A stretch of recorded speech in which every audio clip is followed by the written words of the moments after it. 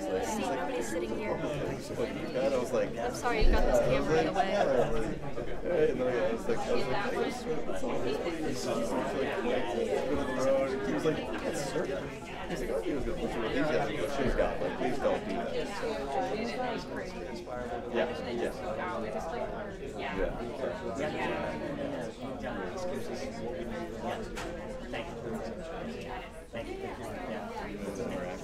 Good to see you. I'm sorry to see you. Good to see you. I'm sorry to see you.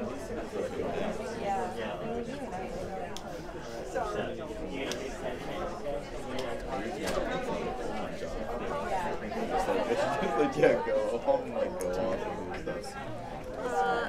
Not me personally, but Progress Virginia is trying to report as many subcommittee hearings as we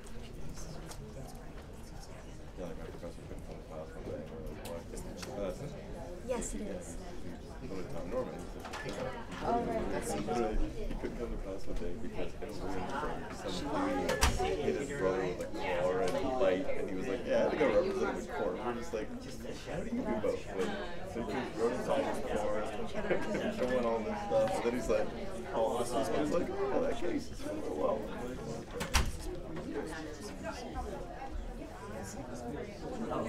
Sorry, that's just a camera.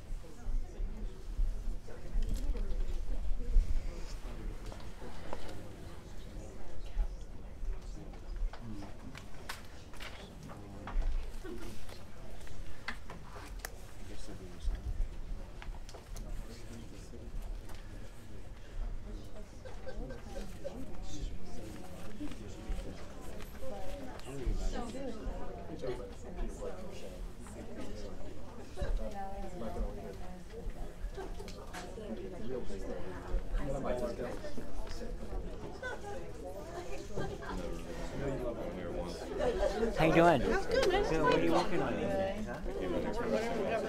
High school. And then I was just like, this is like, that was the only time I've ever been Richmond wrong after high school. That's right, you always have. One little. It's like my first time back in Richmond. I say it everywhere.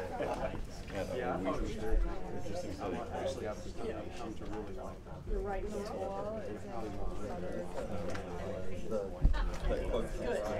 You guys always think about sports. Yes. Like, no one cares what's Your life is too bad. No. Really beat but like pops on a radar and like, all right, they say her legs making up for people. Like, okay. So like you guys constantly pop up just like this, how out of us. And then like you talk to them, like they're always just like, oh, yeah. Sorry. It's the beer.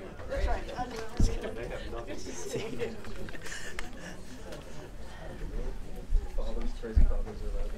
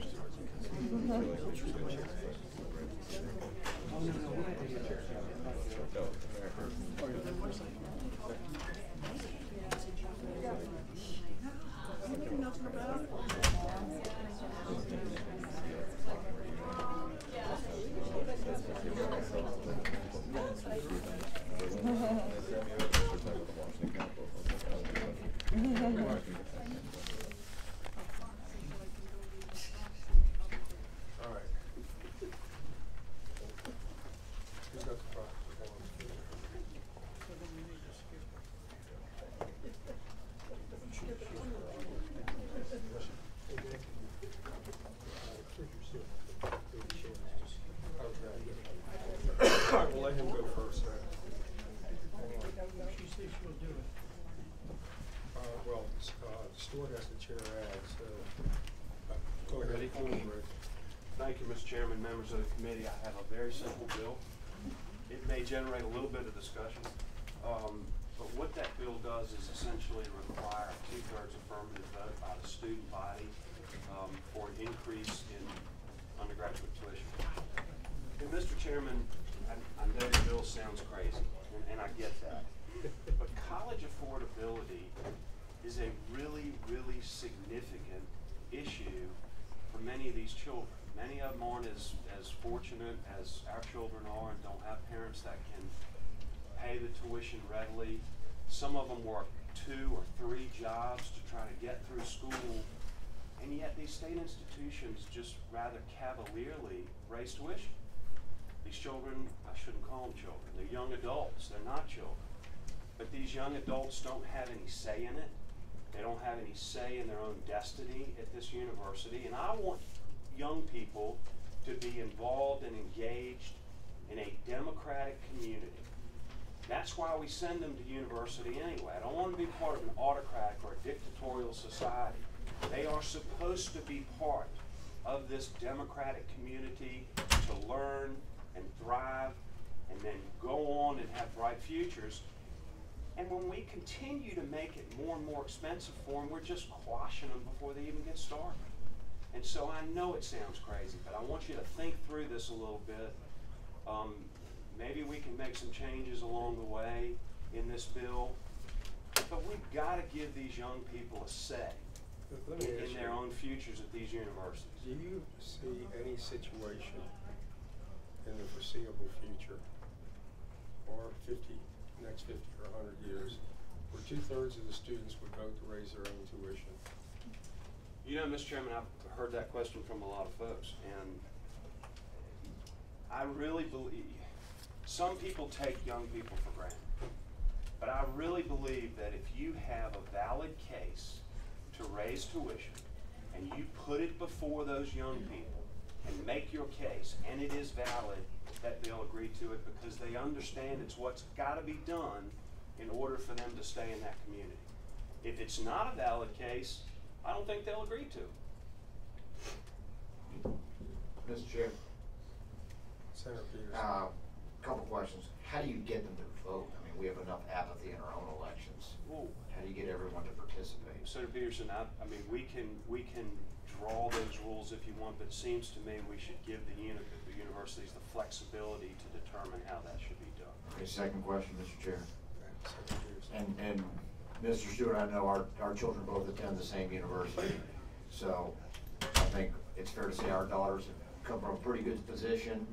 In my case, my kids are not paying their own way to college, thank God. I got a 529 plan set up for them. So quite candidly, they can make decisions with my money. So I don't know necessarily they might have the same interest in it as say I would. So how do you deal with the fact that sometimes there are going to be some students that they're not financing their own education? You know, Senator Peterson, that's the whole point of this. So I was one of those kids who had to work a lot, and my children do not have to, fortunately for them. But I think that's what makes it a very dynamic and democratic engagement, because these children, I keep calling them children, they're not, they're young adults. These young adults have to discuss this and work through this themselves. And I think it could be one of the most important experiences that they could actually have in university, because they're making real decisions that affect their future there. Okay. All right. Mr. Chairman. Yeah. Senator Black. Just one quick comment.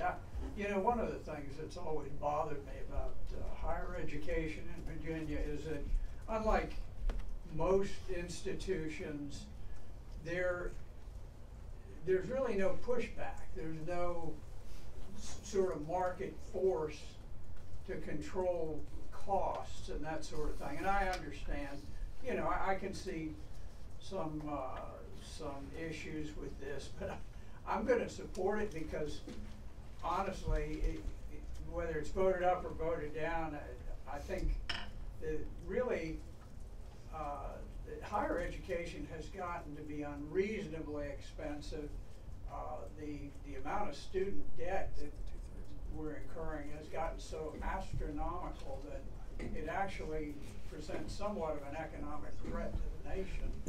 And somehow we've just got to send a message that something has got to be done to put some downward pressure on the cost of the institution. Mr. Chairman. Senator. I would like to speak in favor of Mr. Stewart's bill. In fact, I've signed on as a co-patron. As a mom of 4 teenage kids, 2 are in college, 2 that are getting ready to start college, and having many of their friends who wanted to go to college, I have one particular friend of my daughter's that I'm thinking of that got through 3 years of college and then ran out of money. It's too expensive, and we need to give the kids the opportunity, because many of them are paying for their own through student loans. We need to give them a voice. We need to let the students speak, and why not? I mean, they're the stakeholders. Well, let me just tell you all something. If you want to know who's responsible for this, it's not the colleges. You want to know who's responsible, we all need to go look in the mirror. Let me explain why, Senator Chase. We're funding colleges now at the same level we did 12 years ago. We didn't have these problems before we quit funding. The state used to pay for almost 70% of that undergraduate cost. Now the state pays for 30%. And the reason is we're going to give we're going to cut the taxes for everybody and still think we can fund higher education at the same rate that we used to do before. Well, guess what? It doesn't work. So that's what's put us in this situation. And as long, you got your choice. You can keep giving the money back to the parents, or you can just say we're not going to do that anymore and we're going to start funding higher ed. But over the last decade, it's reversed. And that's the problem that we face. In the event this bill would pass, and we want to hear from the proponents and opponents, but no more than about 5, 6, 7 minutes per side, it would have to go to finance because it definitely would affect the funding of colleges. Okay? And let me just tell you all something. We had a tuition freeze that was instituted by a former governor by the name of Gilmore.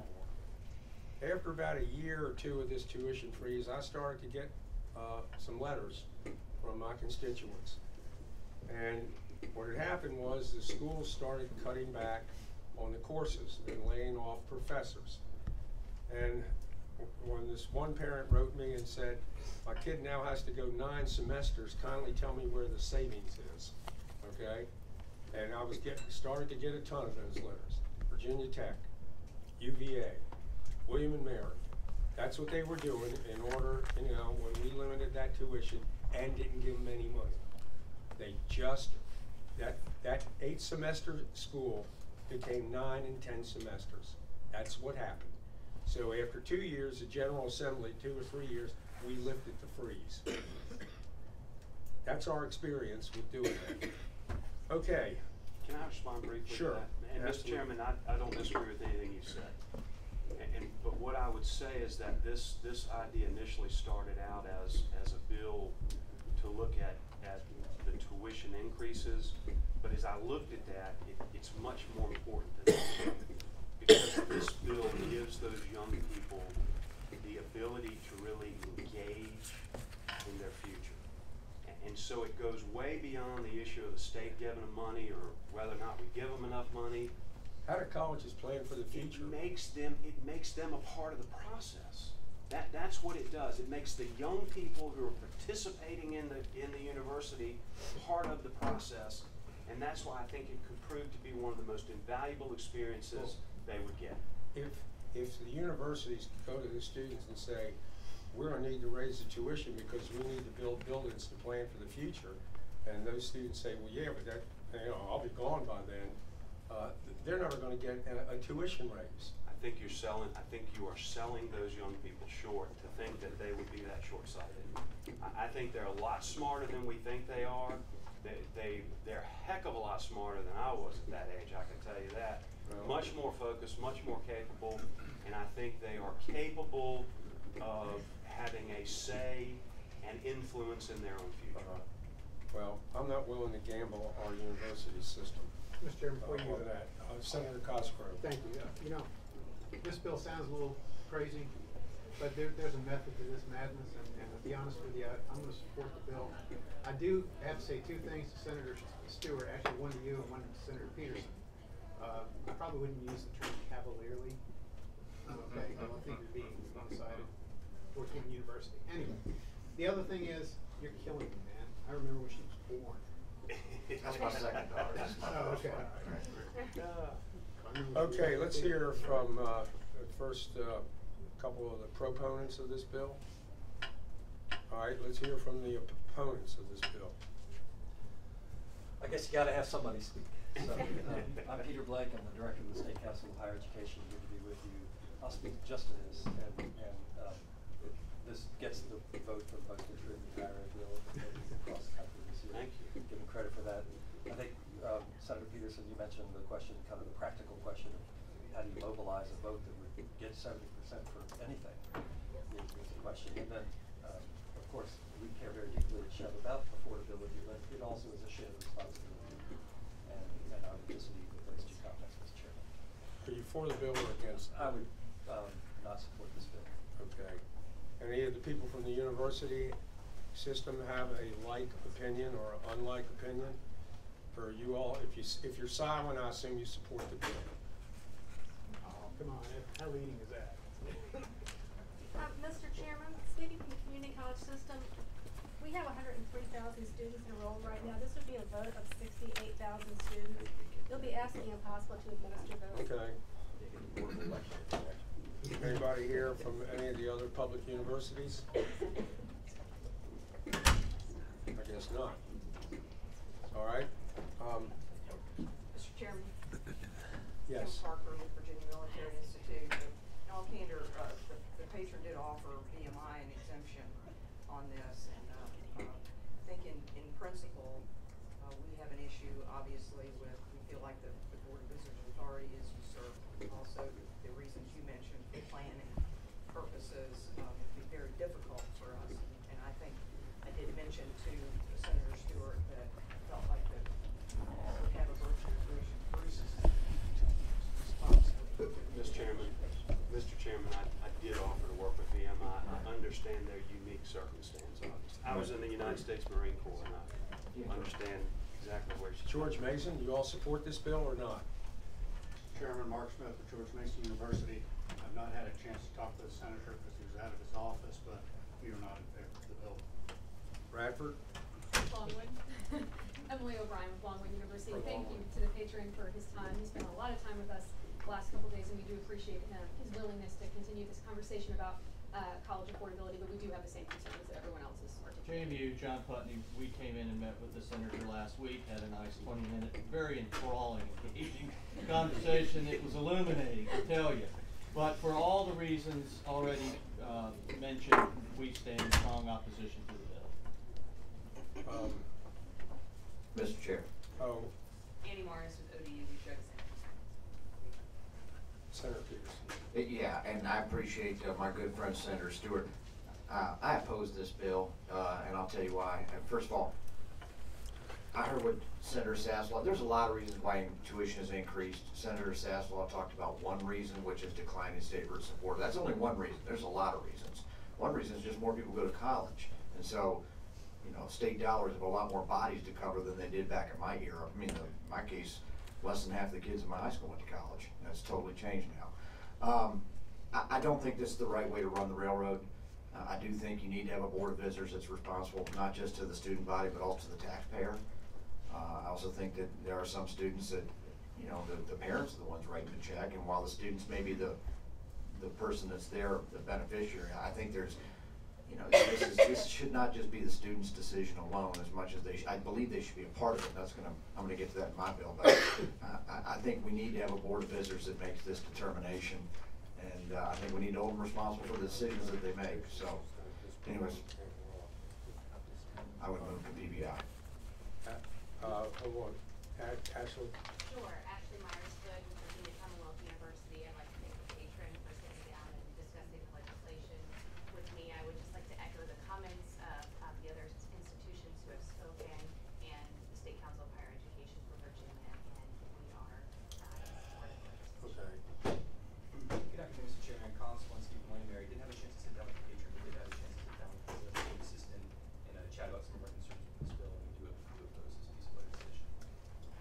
honored to have been with the University of Virginia. We did chat briefly with the patron, and thank you for talking with us.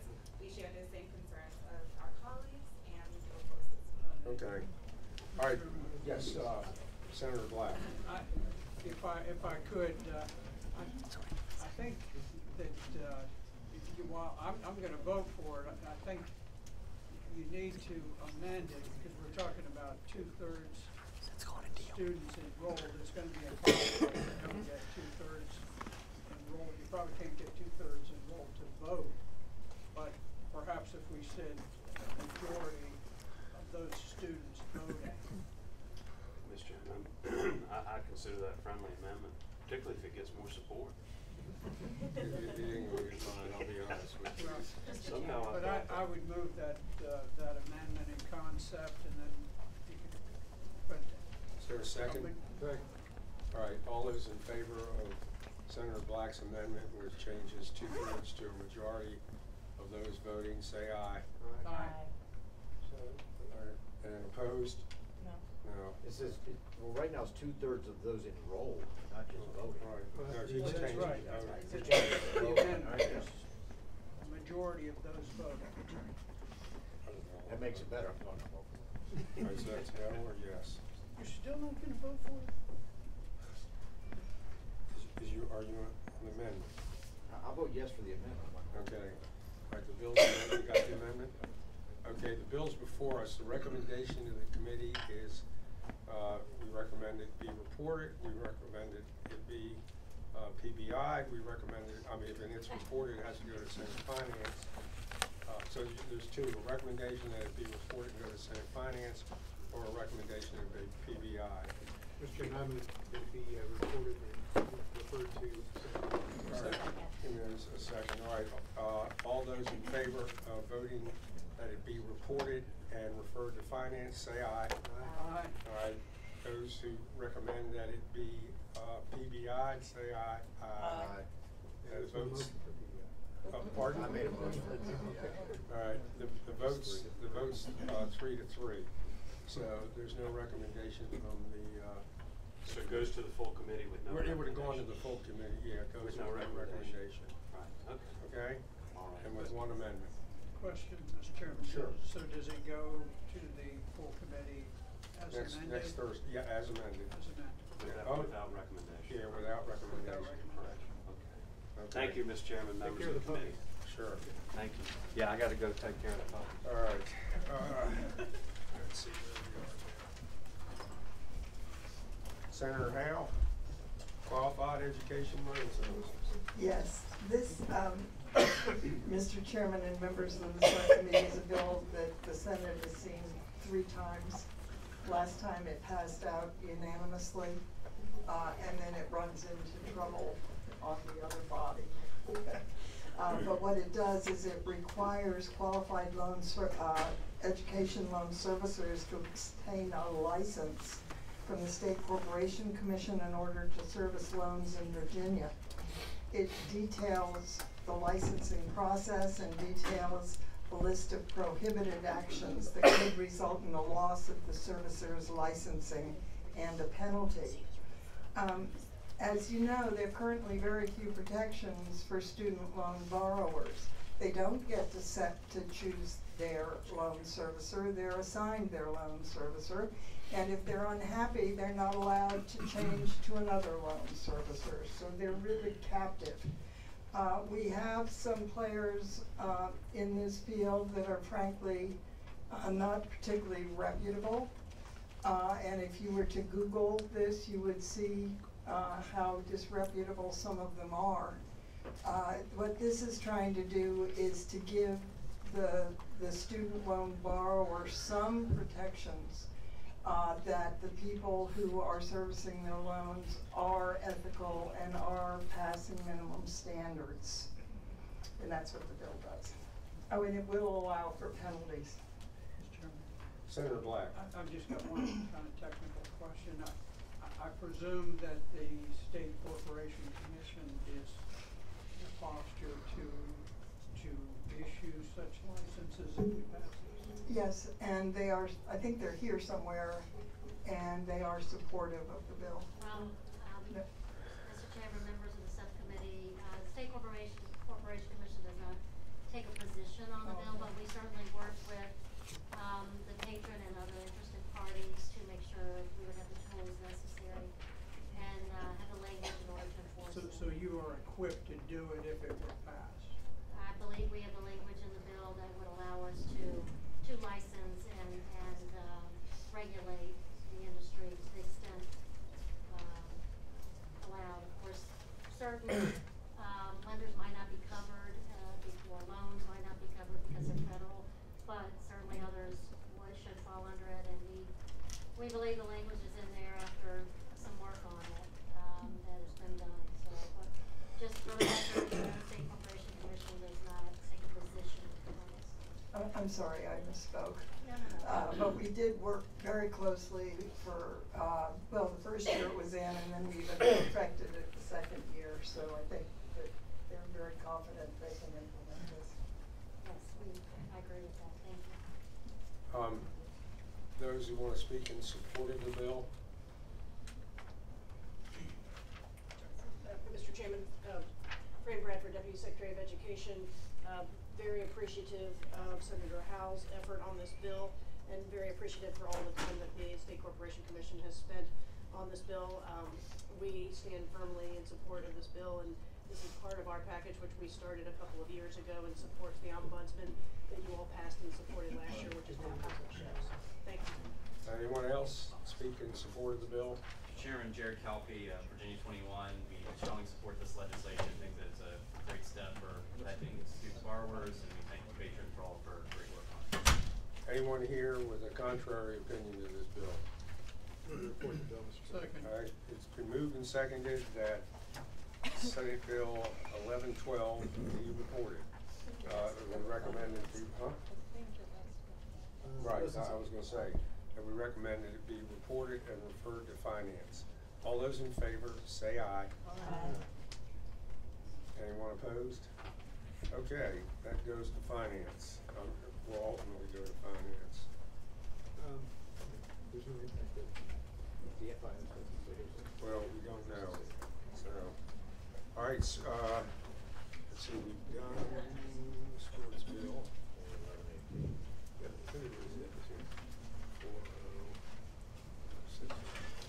All right, Senator Peterson, you're up.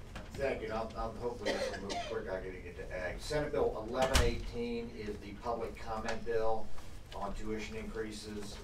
This, of course, is a carryover from the bill we passed a couple years ago on the 30-day notice for any tuition increase.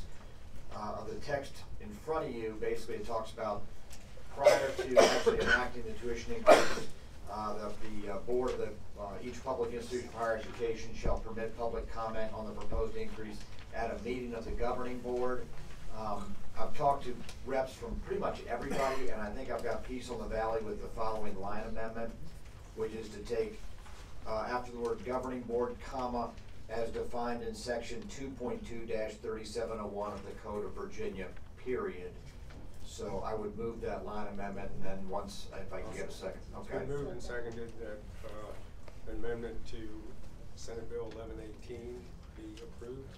Thank you. Let me just speak to that before you vote on the amendment. Basically what we're doing is just matching this language up with what's in the Freedom of Information Act, which is you could have 3 members of the board to be present, I believe. Is that correct, Mr. Blake? In order to meet this requirement. I think that would make it a lot less onerous on the colleges and universities, so I would move that amendment. Okay, you all heard that. This is the vote on the amendment. All those in favor of attaching that amendment to SB 1118, say aye. Aye.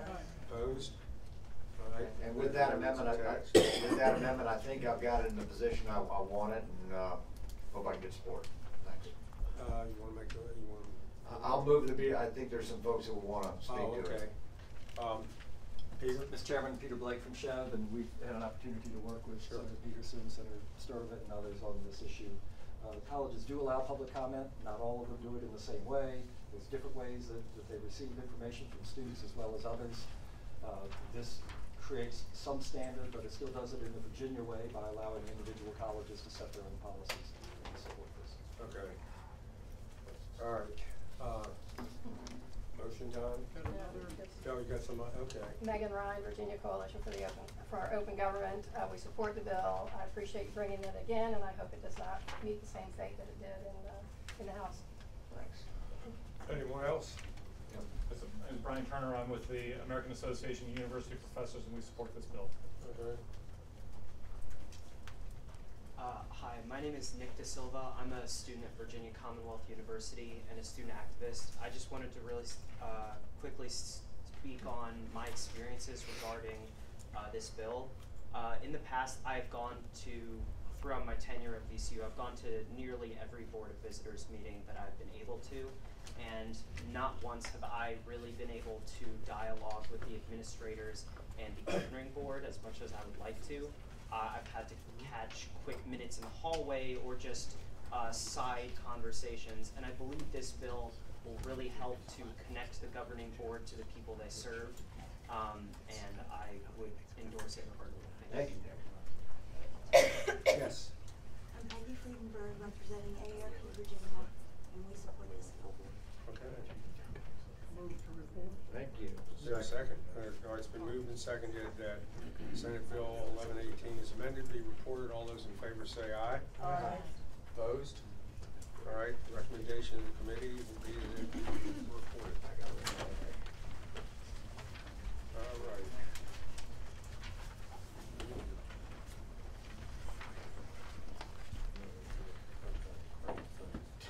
Screw me up. Y'all didn't hear that, okay. All right. Okay, we've had Stewart's bill. All right, next is Senate Bill 1234, Senator DeStep. Mr. Chairman, members of the committee, Senate Bill 1234. It's a very simple bill, and all this does is includes, as part of the orientation for Board of Visitors, includes a review of the student debt trends.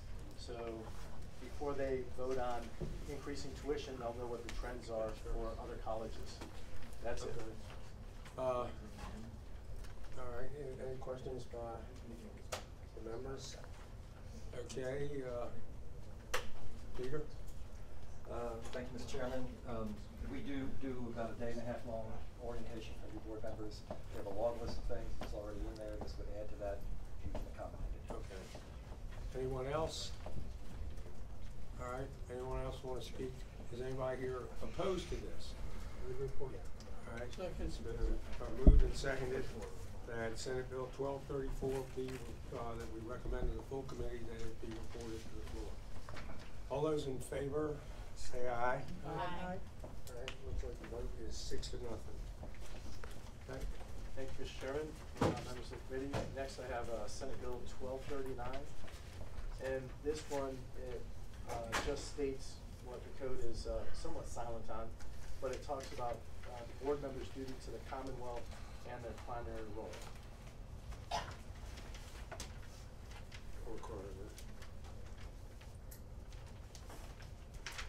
Well, Peter, it looks like he wants to put you to work, or give you more work. Yeah, I mean, this one's, I don't have an opinion on this one. Primary, secondary, primary,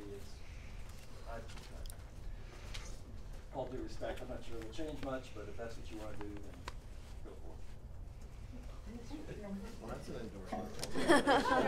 I wouldn't call that a hearty endorsement, but Senator Howe. I'm just curious if board members have to swear any kind of an oath.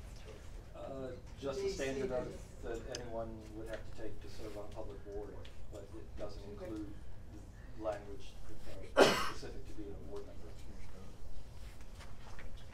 To a college board member, the same oath that you take to serve on any of the boards in the Constitution. I move the report. All right. There's a motion and a second to recommend that we, this may have to go to finance, I don't know. Right. You wanna make a motion that it be reported and go to finance, and then we can take that off if it turns out that there is no financial impact. So what I'd rather do is maintain my motion that Okay. the financial impact statement, there is no budget language necessary. If the Okay. chairman feels like it needs to go to Senate Finance, I'll support that. All right. Okay, all those in favor of recommending that it be, the recommendation of the full committee that it be reported, say aye. Aye. Aye. All right, and that passes. Chairman, members of the committee, thank you very much. All right. Have a wonderful day. Senator Sturtman, you're next. Thank you, Mr. Chairman. Got Senate Bill 1261. That's Chairman's pleasure.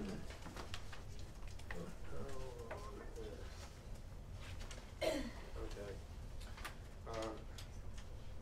Go ahead. Thank you, Mr. Chairman, members of the subcommittee. Senate Bill 1261 was identical to Senator Peterson's 1118, which was the public comment before tuition increases were made. I believe that the amendment that was made to Senator Peterson's limits the number of governing board members that have to be present for the public comment to at least 3 members of the governing board. Clerk will correct me if I'm wrong on that.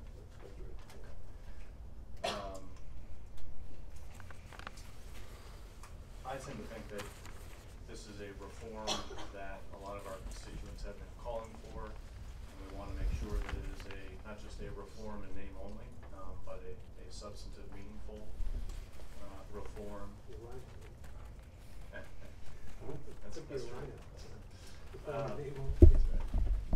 But that the way to, I think, really show our constituents and Virginians and the higher education community that this is important to us and it's important to the governing boards who are going to be making these important decisions, that it's an honor to serve on these governing boards and that they actually be there to hear from all of the stakeholders, including those who will be most meaningfully impacted by the tuition increases.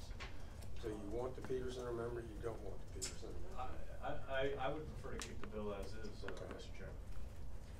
Well, okay, we can resolve this in the committee meeting, because this and send it to that are basically identical.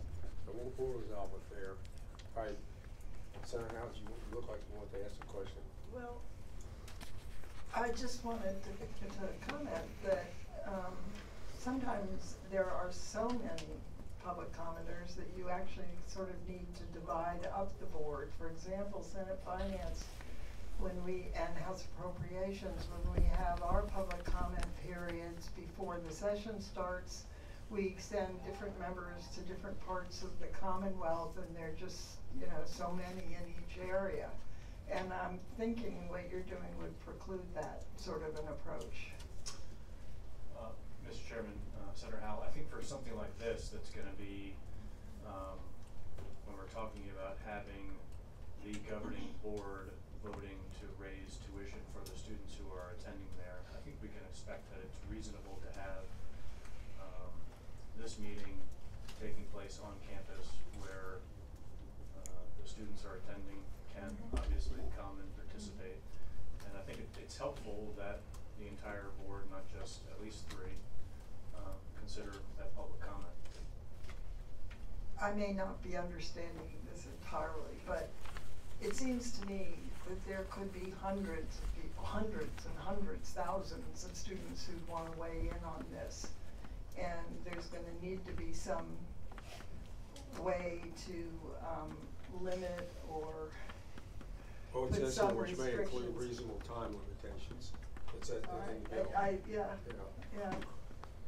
But they could say, Say- this side has this amount of time and county line.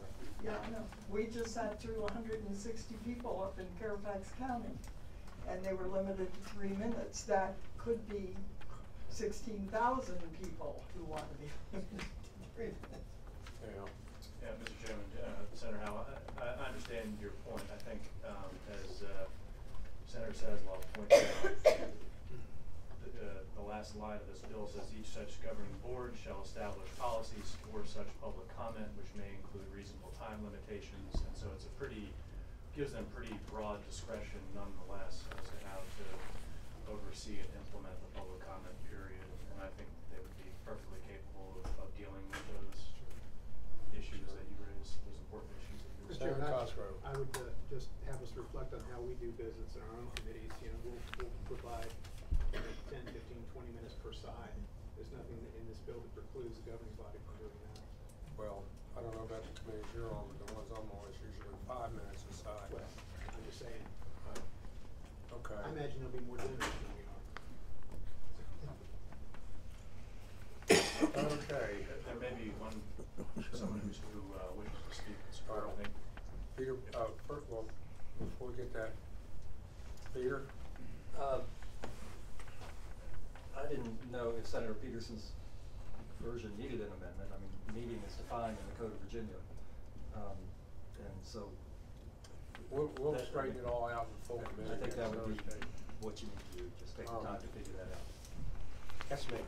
Stacey Gordon, Partners for College Affordability, and while we really appreciate any effort to engage student and parent voices and the decision-making process that's going to really affect them and their wallets, with Senator Peterson's bill, we wholeheartedly support this version that requires every member, well, not every member, but during the public comment period to actually take place during the meeting itself when the vote is taking place.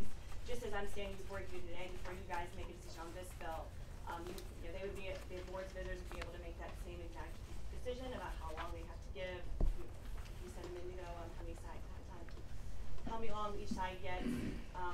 This is an issue that I think, a common component of good governance to have public comment periods and to hear these stakeholder voices. And when there's an issue about college affordability, this is one of the biggest issues that affect many generations across many industries, many generations, and we're not the only ones that agree with this. Earlier this week, we actually sent out an email with the names of many organizations and community leaders and former electeds that agree with us that these voices deserve to be heard by those people making decisions on behalf of our largest enterprises, which are our colleges and universities, including AARP Virginia, Virginia PTA, the VEA, Virginia Education Association, the Virginia Coalition for Open Government, the American Council of Trustee and Alumni, the National Campus Leadership Council, and the U.S. Public Interest Research Group. So we hope that you will consider passing this version of the bill. Thank you, Mr. Chairman. Megan Ryan with the Coalition for Open Government. I just wanted to address your question, Senator Howell, that local governments and school districts have been making these kinds of time, place, and manner restrictions on their public comment for years and years and years. And it can include things like requiring people to sign up in advance or having one person designated to speak on behalf of particular organizations and having only one organization and so on. So I think the bill does allow that flexibility to address even 16,000 comments, which I think would be a wonderful thing to have that kind of input, but I think it would be manageable too. Yes, sir. Hi, I am Nick DeSilva, VCU student. I just want to echo my previous comments and also add, hopefully to assuage some of the concerns. I just want to anecdotally say I follow the Board of Visitors meetings very closely, and I am the only student out of many that has attended the last 3 Board of Visitors meetings at my university. So and that is over the course of time where there were very high tension discussions and rallies concerning tuition hikes. So I would say that maybe in my experience has not been reflected that there would be an overwhelming student presence at these meetings. Thank you. Okay. Yes. Hi, my name is Sarah Dariso, and I'm a student at Virginia University. And there's only one student representative that sits on the Board of Visitors, and they have no voting or speaking powers during this meeting. So I support this bill just so students can have public comment when it comes to our tuition. And one of the things that, as a result of us in the General Assembly cutting back dramatically on what we give to colleges, they can either raise the tuition or ultimately they're going to pressure us, or they're just going to start taking more and more out-of-state students because of the revenue. And that that's, I mean, I've been through this before, as you were here earlier, you know, when I was talking, we had a tuition freeze once before and it blew up in our face. They just started laying off professors, and the 4-year school became 4.5 and was moving rapidly towards 5 years. So we decided better to lift the freeze. So anyway, but you know, it is what it is. Yes, ma'am. You wanted to say something. If you want to go somewhere and do something else, I So, can call Mr. you. Chairman, Jeff gets you. Okay. I'm currently a professor at Old Dominion University. Where? At Old Dominion Oh, okay. University. The Old Dominion University. Okay. So, in reference to Senate Bill 1261, I believe that students should be provided an opportunity to speak and to present their opinions and what affects them. By me currently being here in the General Assembly, I think I can represent the number of students that are here from ODU, and I think that should go to show that students are actively involved in the governing process and what goes on within their university campus. And therefore, sir, I would agree with the bill that policy should be established to provide public comment. I think you underestimate the students and what they can do, but it doesn't take a lot to have a voice be heard. I think it just takes maybe just one person or maybe 5 people, but still, one person is not one too many. And I think it should be just enough to show that people are concerned and they care about what goes on with their universities. So Okay, thank you for coming up here from Northwood. All right, you've heard the bill. Move the report. Second. All right, there's been a motion and second to, the motion here should be to recommend the bill be reported to the floor. Yeah. So, all right, all those in favor, say aye. Aye. Opposed? All right, you're good to go. Thank you. You have another one? I do have a second bill up here. Okay. Second bill is 1546, 1546. Mr. Chairman, members of the subcommittee, if you liked Senator Stewart's bill, you'll like mine. If you didn't like Senator Stewart's bill, you'll like mine a lot better than his.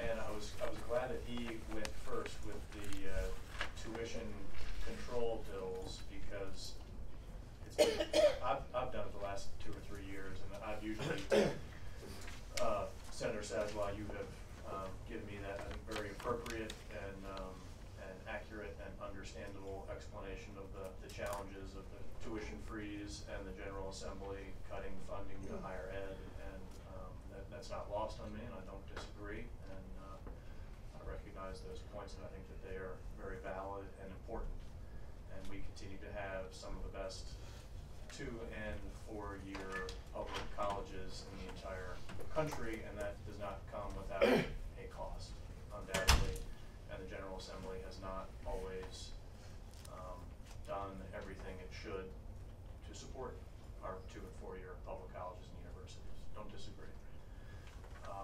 Nonetheless, I think every one of us, more and more, year in and year out, hear from constituents, both parents and students, about the ever-increasing cost of tuition. The Richmond Times-Dispatch every August or September does a story on the average increase in tuition of either the Richmond area colleges or Virginia, all Virginia public colleges and universities. And it's typically a relatively significant increase.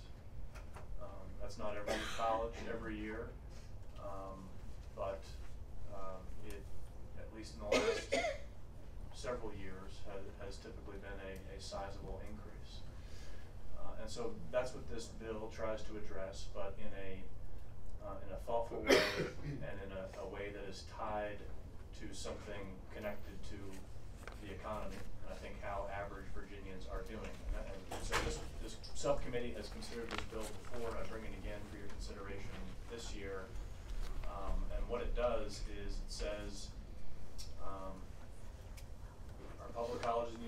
communities can increase tuition, but they can only increase it by twice the rate of inflation of the prior year. And inflation, as we know, is tracked by the federal government, and it tells us what the increase in the cost of goods and services is from year to year. And it is most Virginians, especially now as the economy is improving, hope that they see at least an increase in their paychecks that covers a cost of living increase, or that recognizes that inflation is rising and that their paycheck will at least see that sort of an increase. And so that's what this bill does, is it connects those tuition increases to the rate of inflation, but it recognizes that colleges may need more than just an increase in the rate of inflation, so it doubles it. It says colleges can increase tuition by up to twice the rate of inflation. I also recognize that. Just a question. What is the rate of inflation from last year? Let's see. What are you doing? It was about 2%, roughly. And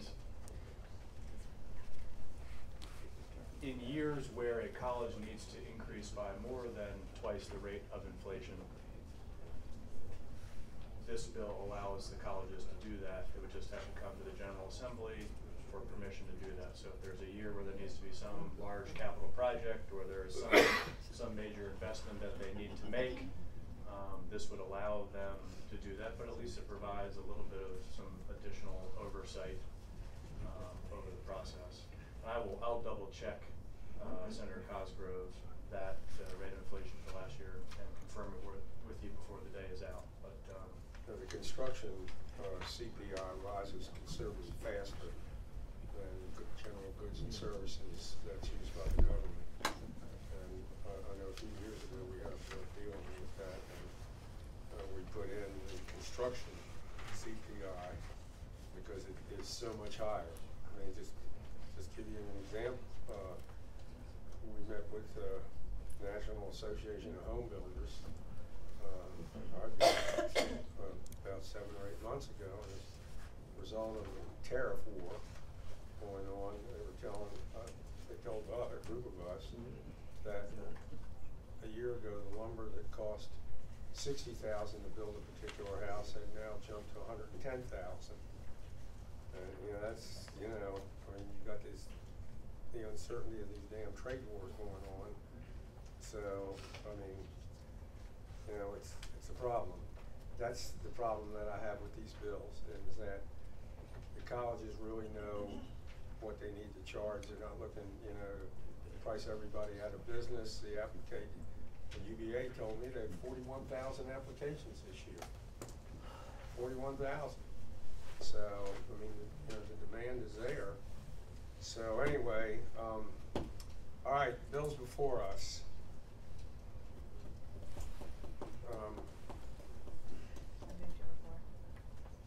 Second.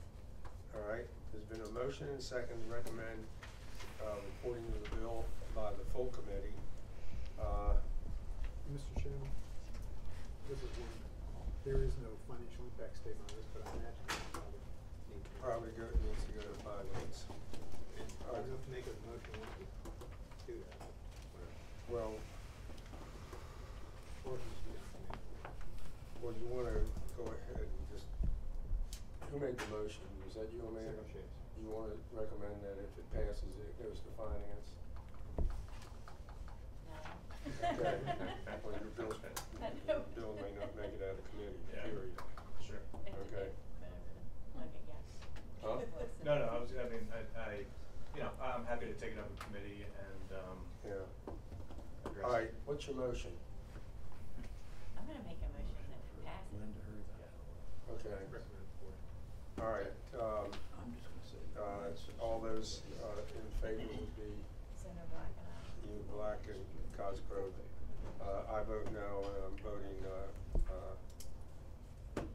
Chad Peterson's no, and Senator Howe votes no, so there's no recommendation. Okay? Understood. Thank you. All right. Okay. I'll expect no recommendation. That's all I have.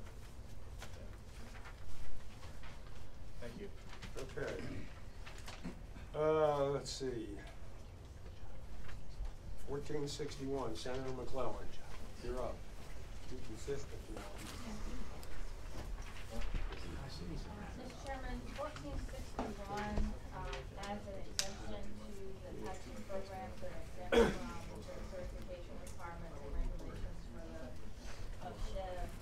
And I have a substitute because peace in the valley has been achieved between a constituent whose issue is going to describe in a minute and SHEV. So unfortunately, that deal was reached not in time to have legislative services put this in the form we need to do.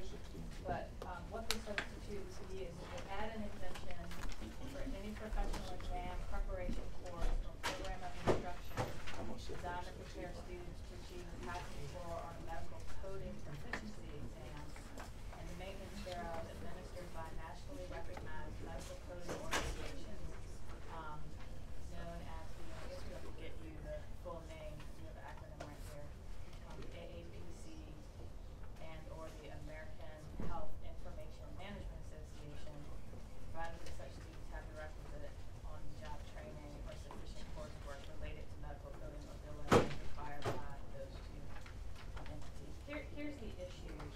I have a constituent who is a professional coder for medical coding for electronic medical records. He holds a nationally recognized instructor credential that allows him to teach preparatory classes for individuals planning to take a proficiency exam for medical coding. He also runs a business here in Richmond called Ion Healthcare, which is a healthcare consulting firm.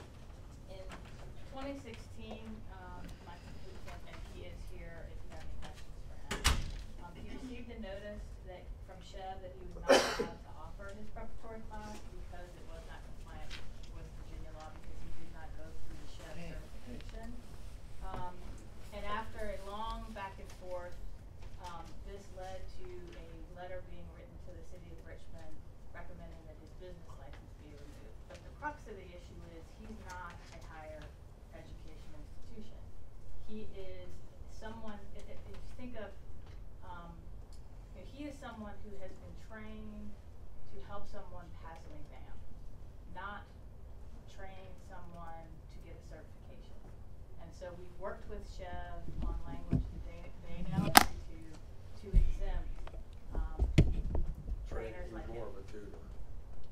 Yeah, basically. So, yeah. And that's the bill. Okay. Mr. Chairman? Senator Cosgrove. Thanks. Senator McClellan, I'm looking at the language in the bill. This is any course or program of instruction designed to prepare students for an industry certification exam. That's just, what you were talking about is pretty much coding, but this looks, am I looking at the wrong bill? Well, are you looking at the substitute we handed out? I know it's not the form you're used to. Okay, so that's going to. That will replace the language that's in SHEV, and this was worked out with SHEV. Yeah, I'm with the substitute. Second. Okay. All right, it's been moved and second. We adopt the substitute to 1461. All those in favor? Substitute's adopted.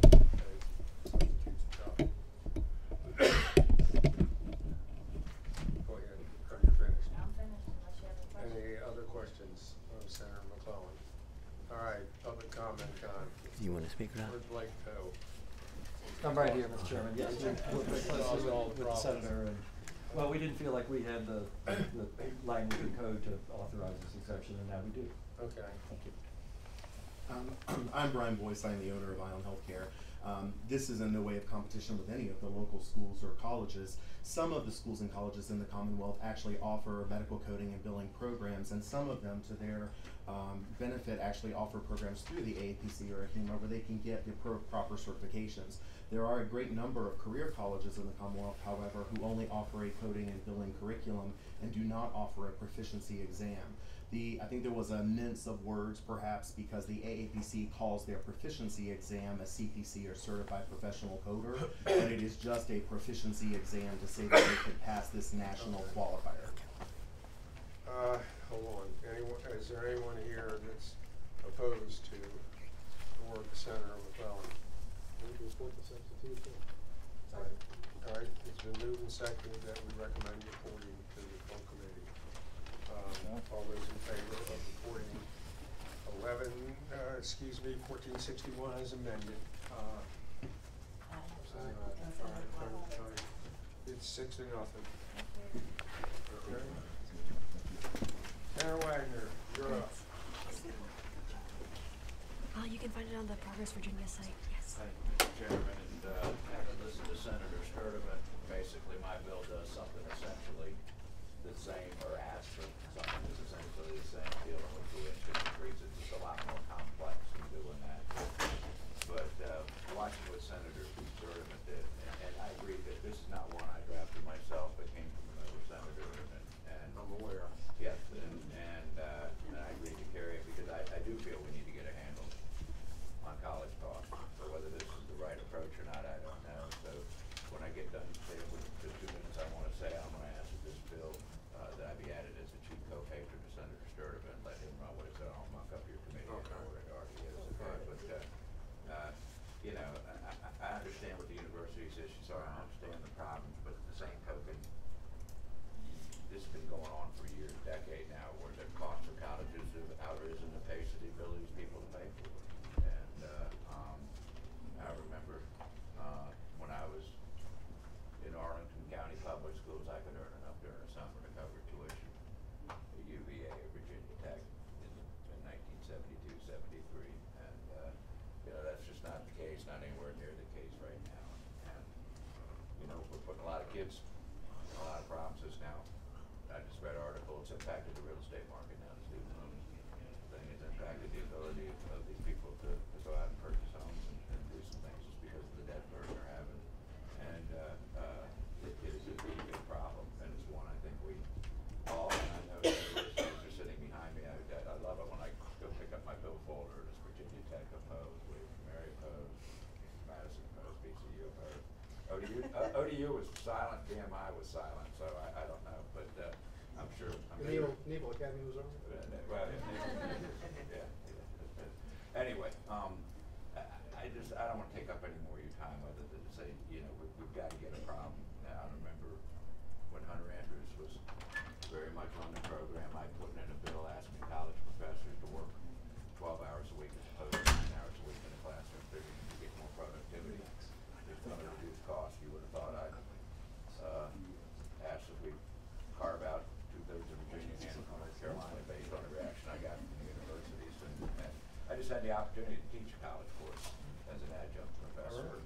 And so, you know, I'm kind of familiar from that aspect, but I am also aware of how much credit hour was at that university and how much they chose to pay me. And I will tell you that I was a great profit center for the university based on what I got paid versus what they collected on behalf of the students that I had the opportunity to work with. Having said that, it was probably one of the most rewarding experiences that I've had. What's that? Where were you? CNU. Yeah. And it's not to be smirched CNU. I'm probably similar to a lot of adjunct professors that come in and teach, but it was a great experience, and judged by the reaction from my students, they thought it was a worthwhile endeavor. I have a motion. I move that we roll Senator Wagner's 1616 into the Senator Sturdivant's.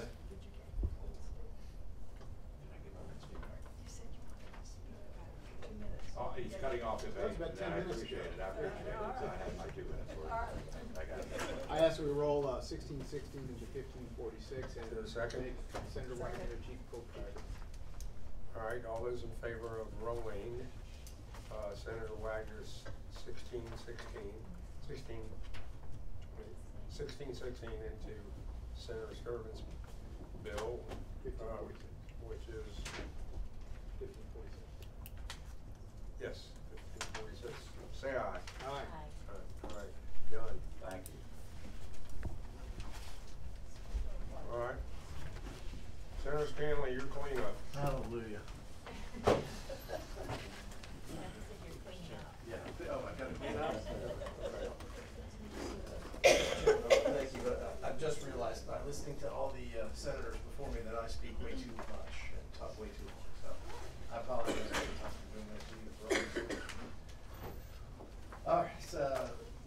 1660 is a redo of my 2015 bill, which made it out of Subcommittee 806, which is basically a price fix and freeze for in-state college tuition for our colleges starting in 21-22 academic year. Schools in Virginia will prospectively fix the cost of in-state tuition for that student that enters. That will be for those 4 years. So basically, the families and the students will know exactly how much college tuition is going to be for those 4 years and not have to endure any of these unforeseen or substantive and significant increases in college tuition. So when they start in the freshman year at X amount of dollars, when they finish it the 4 year, this is based on 4 year, it's going to be X amount of dollars. And the delta that will not change, and so they'll know what that is. I will note that my friend, His Excellency the Governor, has put forth in his budget is a fan of fixed college tuition rates. So, you know, and I know every college and university behind me loves this bill, so they don't need to talk. You can just move me right out of here unanimously. We can be done, right? Right? No? No? Okay. No. So there you go. That's the bill. And I was faster. I was faster than everybody else. I love you, but I'm interested in keeping these schools running. I love you too. All right. I'm glad that we could confess that right here in a public setting. This is great. Not doing anything wrong with that. Not a thing wrong with that. All right. Any questions of Senator Stanley? Okay. All right. A couple of thoughts, Mr. Chairman. Peter Blake, what are you doing here? Blake Michelle, be really quick. Senator Stanley mentioned that in the governor's introduced budget, he has some language about institution plans around predictability. And so there is some discussion there. There's also a piece of legislation, I think Senator Donovan's carrying it, that includes something about performance agreements, and this could be part of that conversation as well. So it's a lively conversation. There are, I think, 4 institutions right now, and these folks can correct me. William & Mary, of course, did it first in their William & Mary Promise. UVA has an option. It's not required for everyone. It's an option in UVA. Christopher Newport just moved to this back last fall. They announced a plan like this, and James Madison has had one. Do they hold it for 4 years, and they say it'll be $2 this year, $4, you know, $3, $4, $5? That's correct. It's a 4-year plan. So it's not the same tuition rate as in the senior year that it might be in the freshman year, but they know what the tuition The 4 programs treat it a little bit differently. Some of them freeze it at the one level, others build in an increase that's anticipated and predictable, that sort of thing. So they're different. What is your bill envision? Well, my bill envisions, of course, that these schools could raise tuition, but let's say John Brown starts in 2021 and the tuition is $10,000. For 4 years, it's $10,000. Let's say Sally Brown starts the year after. The school could raise that rate. But what you don't envision is where they would say to the $10,000 guy, next year it's $10,500. Next third year it's $11,000. It is a prospective fix of that distinction. I don't know if it addresses that. Sure, Senator Cosgrove. Thank you. Yeah, I like the idea of the fixed rate tuition. But historically, and Senator Saffold, you probably know this better than anybody else. When William & Mary decided to go to that fixed 4-year rate, did they drastically raise tuition before that happened? That I don't know. And that's not saying William & Mary, I just wonder. Sure, so for the William & Mary Promise, Senator, you are locking in that tuition for each of the 4 years. So now when you come in and, the tuition increases X percentage, that is across the 4 years. No, my question was, prior to you instituting that 4-year agreement, was there a large tuition increase the year before? So that basically, hey, we know we're going to get stuck with this for 4 years, boom, we're correct. Okay. So it's the same tuition for 4 years, or did you say first year it's $1.25, second year $1.35? Is it? So it's the same tuition for each of the 4 years. For each of the 4 years. Does not grow each of the 4 years. All right, y'all have any of the other universities care to comment, or did Mr. Blake speak for all of you? Mr. Chairman, may I add just one other thing? Sure. The 4 institutions that have something in place right now have something in common. They have a lot of full-time students. They have a lot of students who finish in 4 years. Who are the 4 schools? UVA has an option. William & Mary, Christopher Newport, and James Madison. Okay. This might not fit as well at a place where you have students come in part-time, dropping out, coming back, you know, at Old Dominion University, at Norfolk State, George Mason. So, Okay. I mean, not every institution is in the same place. So Well, I just in offer the that. event that this would pass, it would have to go to finance since you're mandating it. But, I can't support this bill. I thought you said you loved me. Not that much. Now, Mr. Chairman, I'll just add that this does have an opt-out where schools that enroll 80% or more of Virginia students would not be bound by this. Sure, I understand. Motions? I'm gonna move. All right, all those in favor of recommending the bill be reported, ultimately on the floor, say aye. You too. All right, and those who are opposed? No. No, so it's 3-3. I forgive you, Janet, I don't forgive him. I think that's it, that's it.